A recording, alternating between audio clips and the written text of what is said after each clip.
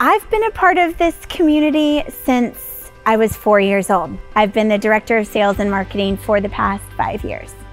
When Hurricane Ian visited the Paradise Coast, we were very, very fortunate compared to many that while we had damage, it was mainly limited to landscaping, pools, and some of the exterior amenities at the resort. We are very fortunate that recovery from a storm begins before the storm actually happens. It was a flurry of activity. There were over 200 people pulling together throughout the resort to really make magic happen. We were able to reopen the resort just 14 days after Hurricane Ian.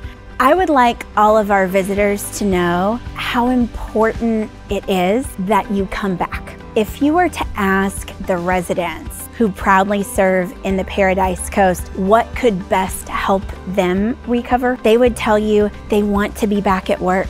They want to welcome you to our hotels, the beaches, the dining, the arts and culture, and so much more. Whatever paradise looks like to you, you'll find it here. It's the perfect place to do everything or nothing at all.